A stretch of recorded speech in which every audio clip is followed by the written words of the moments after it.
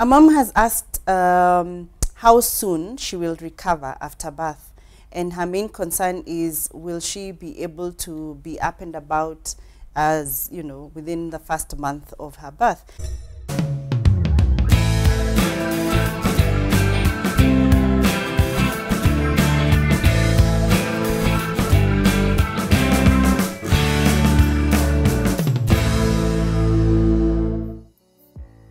And the answer to this question is, generally, for your body's sake, we say 6 weeks for recovery. There are people who recover faster than others. There are people who will actually recover slower. So it just depends on how active you are as a person and also how active you have been during the pregnancy. Now, for people who are very active, the recovery is generally very fast because their muscles are a lot more toned, so they heal faster. For women who've had a natural birth, of course, the recovery is a lot faster than if you've had a C-section, just because there's a wound involved and the wound takes a while to recover. But if you've had a natural birth, by the end of the second week, you actually start to feel very energetic and you can carry on with your activities.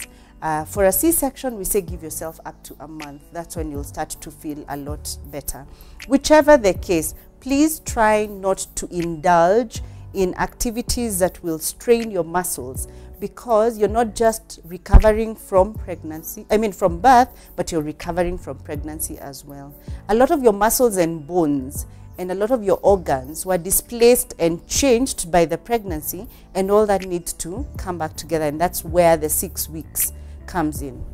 I want to say, especially for women who are very sporty, who swim and jog and run and, you know, go to the gym, you tend to feel very energetic, especially after your natural birth, that by the third week you almost feel like going back to the gym or going back to exercise. Please take it slow. And one little thing, maybe little, but it can be a great guide, is don't exercise until your bleeding stops. Once your bleeding stops, then you can start gradually exercising. Bleeding doesn't stop today and tomorrow you're at the gym. Just gradually start with very slow exercises. Start with a walk. Go have a swim and don't do too many laps.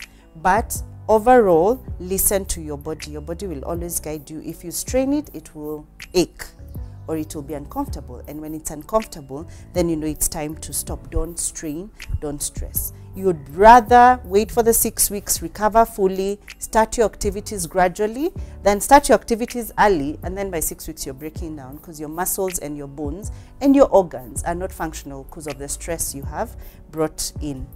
The other thing to note about exercise is that if you start vigorous exercise, it tends to reduce on your milk.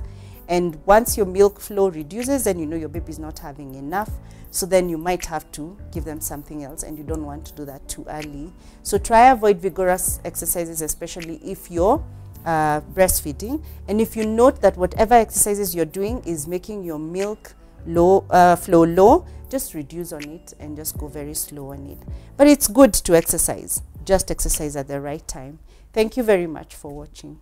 One of the things we do during our second class is teach you some exercises that you can do while you're pregnant, but they also are very beneficial for you after the baby is born. So there are gentle exercises that you can even do at home to tone back your muscles after your baby is born. So sign up for our next childbirth class and we will be happy to take you through this. Thank you very much.